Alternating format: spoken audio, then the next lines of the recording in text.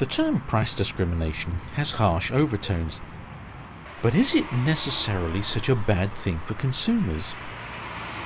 The Bulgarians would argue that price discrimination practiced by the amphitheatre was beneficial to society.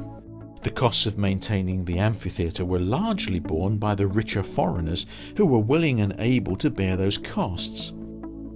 However, when Bulgaria joined the European Union in 2007, the practice was abandoned as it was against EU rules to discriminate between EU citizens on the basis of their nationality.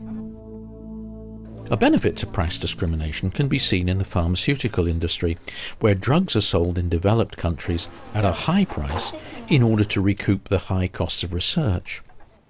These same drugs are sold in developing countries at a much lower price.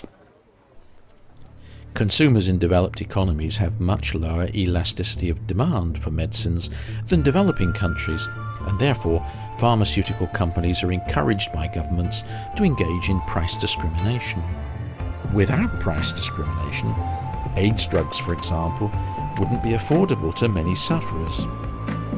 This also explains why so little private research is conducted into malaria drugs. Malaria is a problem only in low-income countries.